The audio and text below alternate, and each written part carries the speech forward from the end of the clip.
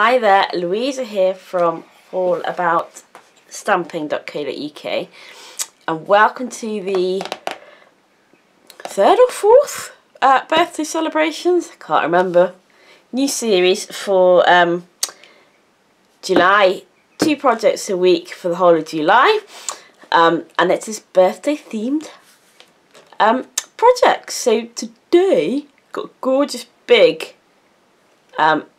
Milk Carton style box. Gorgeous big box, and although it doesn't actually have happy birthday on it, enjoy your special day, I thought that was appropriate. And it is actually, well, it won't because it's tied with ribbon, it's actually a fold flat style milk carton, which has been floating around in my head for a bit. I'm sure I can't be the first person to come up with it.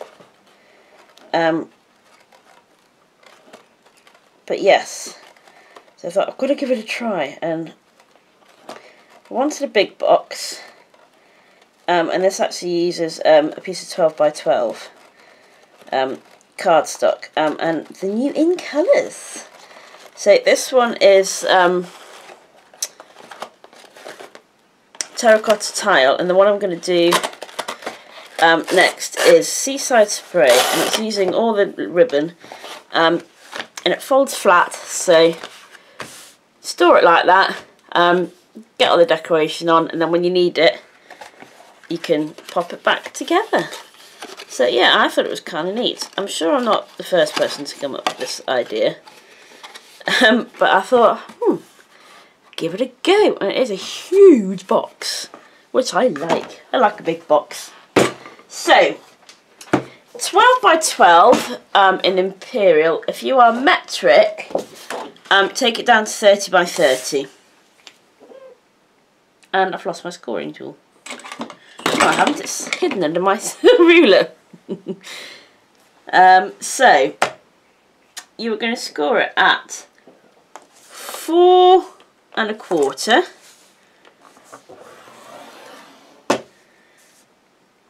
5 3/4,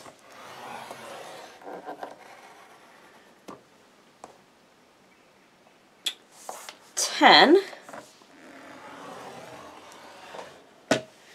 and 11 1/2. And I'm running off the end, but you probably can't see.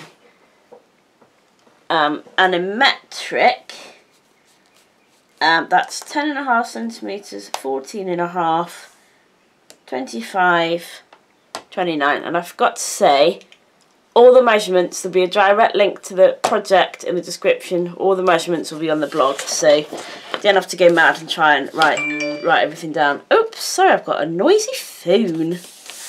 Should have turned it off. So I've turned that round now, and we are going to score it at half. So this bit is your bottom flap, so that's you've just scored this bit here. So half, 2 and 9, which in metric is 1, 5 and 22, and then you're going to turn it over, flip it over, and score it at, score it at 11 1/4. So now I think I need to get our scoring board. 11 1/4, which is 29. Then make sure you get that right, so your tab is that side now, because you're going to do a little part score to the first score line, and that's going to come at 5, so just do your first score, and 10 3/4, and for metric that is 12 1/2 and 27. Okay, so get rid of that. You don't need that anymore. And we're going to do a bit of diagonal scoring. So you're going to score from there down to there, and from there to there, and then from that point to where they meet, and that point to where they meet. So, and you're scoring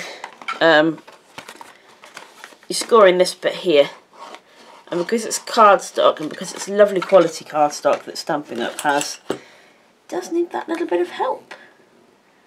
You might, with cheaper or lower quality, you might get away with not doing this, but with our lovely cardstock, it will definitely buckle.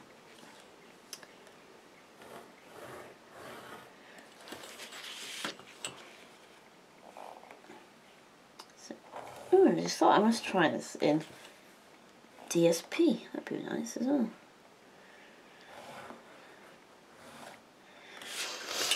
Okie dokie doos. So, and then we're going to burn it. Fold, burnish and fold. No, fold and burnish. Don't worry about the diagonals just for now. Because they will go in when you seal up the box. Fold and burnish that.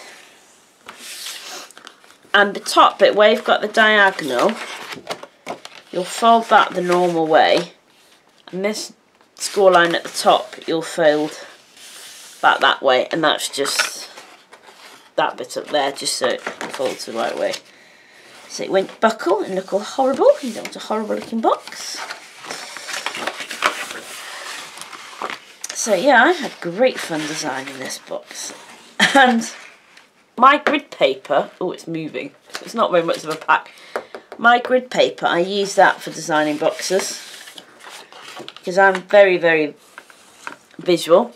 So I literally mark it off. I'm like, right, I've got 11.5, because obviously I wanted a tab, and then work out the boxes, and I use my grid paper that way.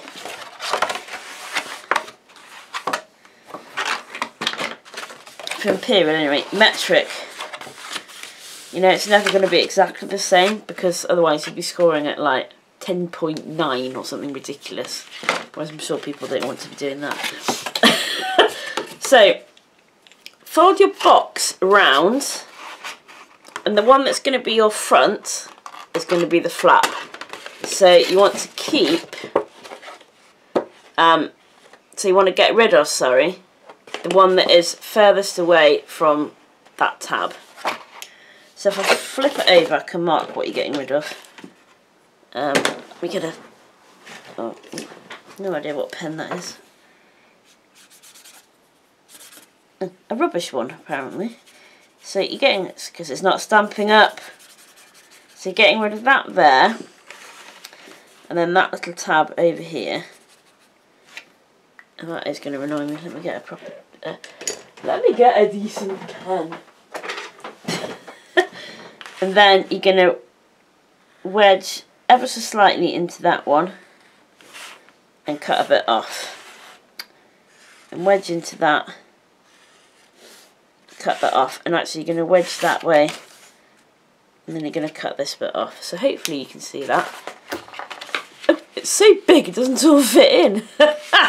We'll go for the bottom bit. So you're going to get rid of this one, which is furthest away from that little tab, and then you're going to notch in these, cut straight down that that's rectangle, and notch into the square. So big scissors, which, oh, they're here. So big scissors, so I'm going to do a little notch there. I don't want to do a huge notch, because if you do it too big, the flap won't stay in.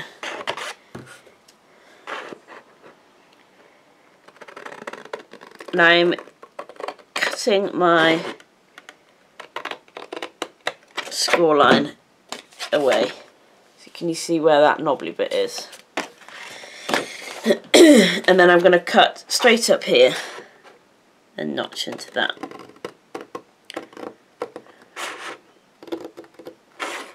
And then a tiny little wedge.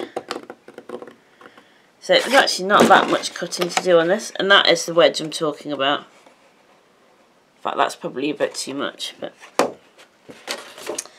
and then I'm gonna. Oh, don't do that. Taking that off a bit, and I've cut into that. Never mind. Hey ho.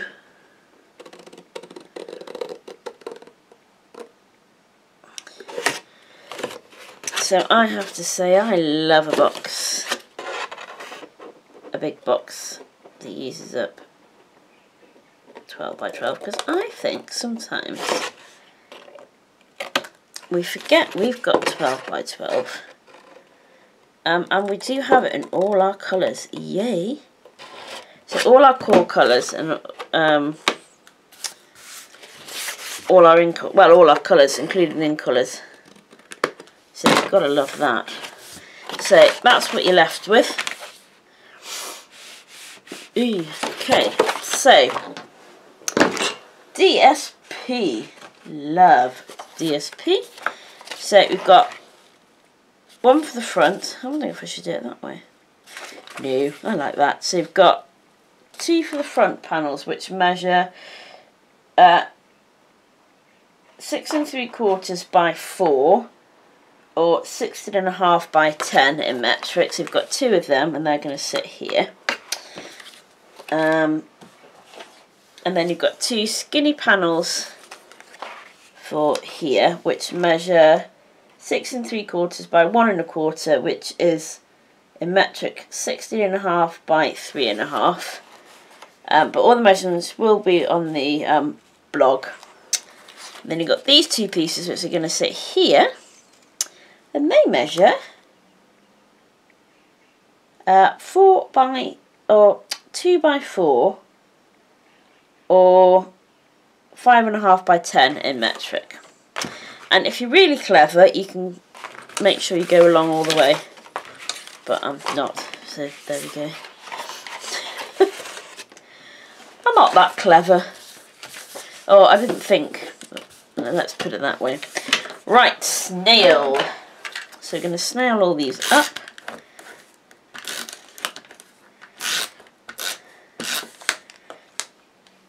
Hopefully without sticking myself to them.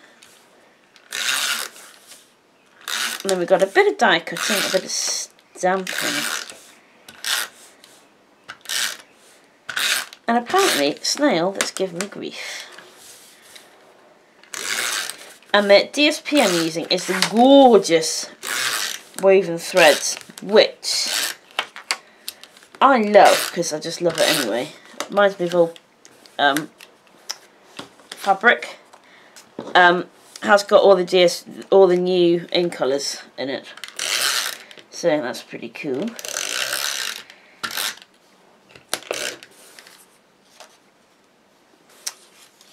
And I love the in colours.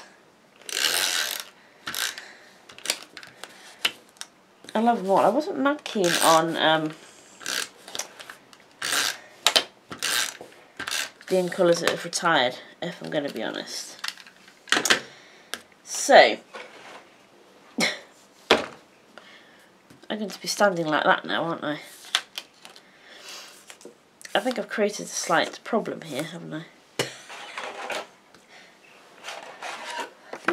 I shouldn't have done all of that together.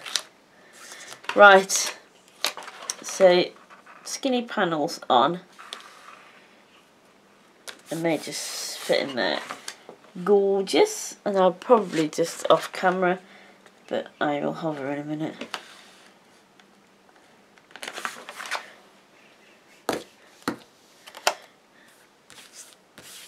So put those on there. And then I'm not actually sure whether this has a direction. Can you see that kind of looks like old fabric, or kind of like Persian carpets, to me anyway. Not that I'm a Persian carpet expert, or fabric expert for that matter, either, because I'm not. Paper expert maybe, and a stamping expert. Well, there, I might leave that up to you. So all my panels on, adhesive on this strip. So I'm using contraband. I miss our fast fuse. I know it used to be temperamental. And you're just going to fold that up and it will meet. I know it used to be temperamental, but I liked it. Oh, I didn't round the you can round the corners with our detailed trio punch. Although I didn't actually on the other one. Oh, and I didn't cut that bit off. You're probably all screaming at the screen, you didn't trim that bit off. You can round the corners. I actually didn't on the other one, and I found it went in okay. She says she can't get that one in. But yeah, probably a good idea. So, back, and I nearly took the camera out then. You're not very far from the from the lens. So, push in.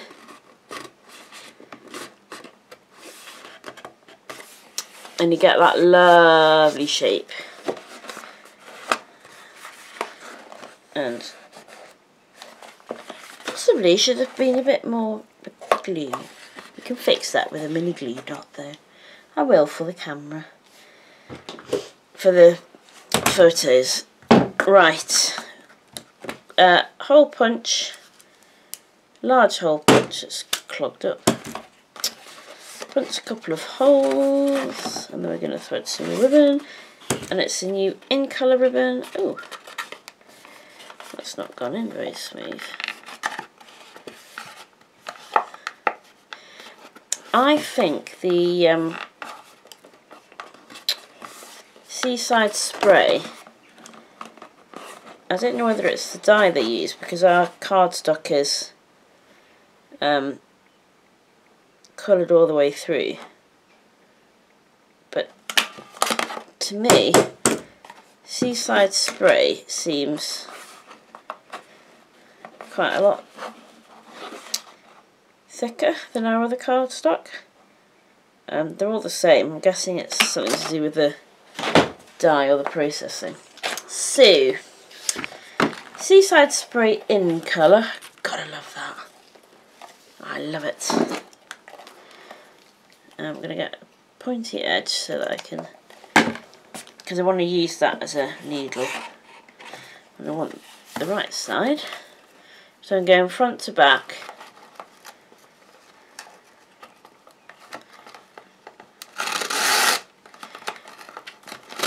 Pull that through. And then I'm going to go back to front.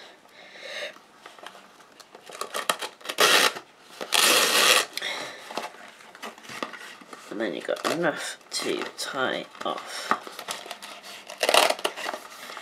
I find this ribbon much better just doing a square knot than trying to do a bow. But that's just me. I think it's because it's quite a stiff ribbon. And I don't mean that in a bad way. But yeah, it's quite a stiff ribbon, and I mean, you know what I'm like, I can't tie a flipping bow at the best of times. So, a square knot it is, and I think it looks lovely just as a square knot, and that is the most ugly square knot in the world, but, oh, never mind. I'm not faffing with that now, you'd be glad to know. Bet you're all going, ah, when I got the ribbon out. Thinking no. So, spare bit of Whisper White. I'm going to have to get this off. And I am using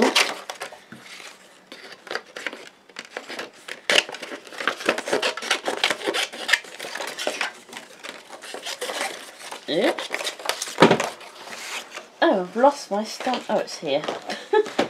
I'm using the Stitched All Around, and I'm using that one up there because I love it.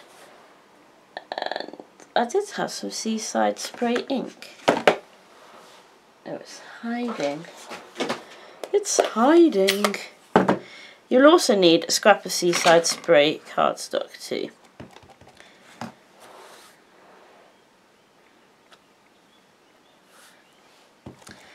oops, gonna die cut this out with the new lovely Stitch Nestle dies. Love them. Oh, I think they're one of my favourites from the catalogue. I'm not even a massive die cutter, but somehow I just adore them. So I've got cut 2 sizes here. Oh my gosh, I can't pick that up.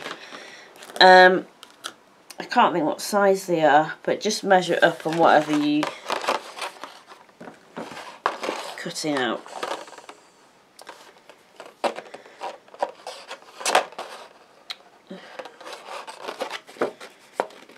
Goodness. So I'm going to whack a bit of that off. The die cutting machine.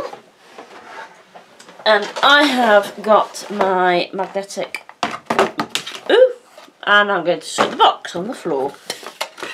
I've got my magnetic platform. Love that magnetic platform. I think it is the best thing in the world. In fact, it's permanently on the die cutting machine. I think it's that useful. So, the smaller of the two, pop that round there, and I'm just lining it up so that it's straight. And then I've got the next size up, and that's on whatever I said that was. What did I say that was? Seaside Spray. So I'm going to cut those out. And these dies, because they've got so many details and so many holes, sometimes they are a bit difficult to get out. So let's make sure that's cut out.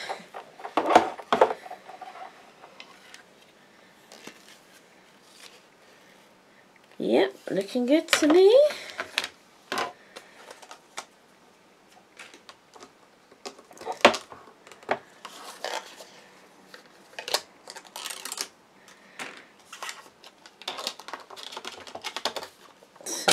Get rid of that.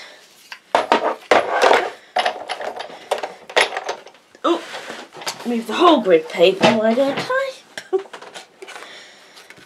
So, and how gorgeous is that? Oh, love it. And one of these, and it seems to be this one. You just have to be careful. Because it's so detailed, although there's little dots, it gets stuck occasionally. Stamping dimensions. Yeah.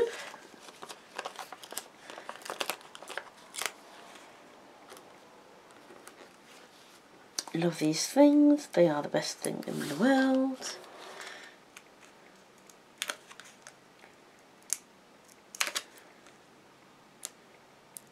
I always have to have a ready supply of stamping dimensions. Always. So you're going to stack this up here, and you've got a bigger border from point to point than you do up and down, so to speak. But it still looks pretty, and I think I cut that a bit wonky. And then some dimensions on the back. Oh, and apparently a whole bunch. And that is going to go on the front of this gorgeous box. Love it. I love Seaside Spray.